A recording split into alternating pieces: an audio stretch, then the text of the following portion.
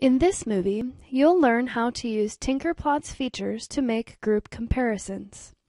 We'll be looking at occupational data from 1985. We have information from 534 people, including their gender, education, and hourly wage. Let's look at wage. How much people make per hour. With wage selected, drag an icon until the cases are fully separated. Now, each case appears over their exact values on the wage axis. Here's someone who's making $16.26 an hour, is a male, and 32 years old. When we stack them up, we see that the distribution of wage is very skewed. There are a lot of people on the lower end earning between $3 and $10 per hour, with fewer and fewer people as we move to the right. Recall that these data are from 1985. The minimum wage then was $3.50 an hour, which explains the pile of data here.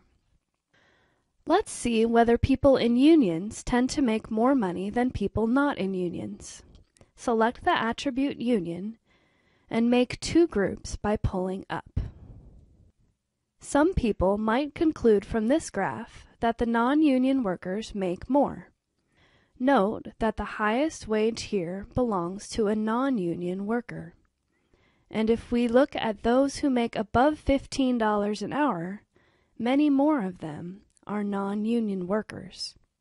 Dividers are handy for comparing groups in this way. When we click on this button, we get two dividers. If we now turn on counts, we can see the number of cases in each section. Let's move the right-hand dividers to the end of the data. If we look at those who earn more than $15 per hour, we see that 50 of them are non-union workers compared to 15 union workers. Some might conclude from this that non-union workers earn more. There's a problem with this argument, however. In this collection, there are many more non-union workers overall. We can use this button to display percents, which take into account the different sizes of the groups. The percentages tell a different story. The union group has a higher percentage than the non-union group above $15 per hour. Another way to compare groups is to see where they cluster.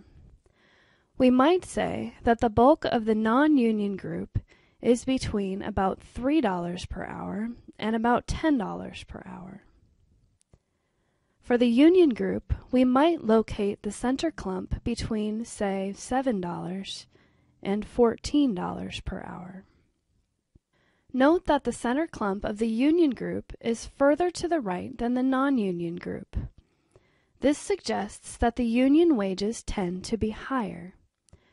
We can compare the medians of the two groups by clicking the median button.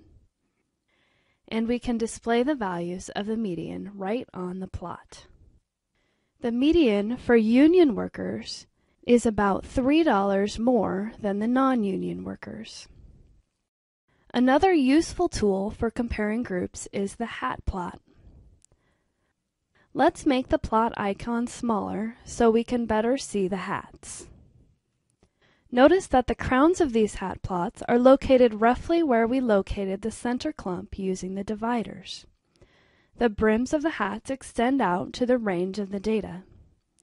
Right now, the crown edges are set to contain about the middle 50% of each group.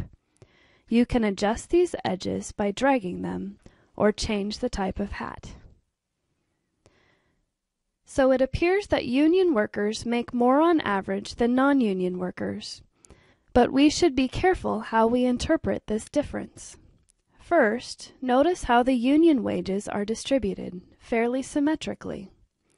The non-union wages, however, are bunched up against this left wall, the minimum wage.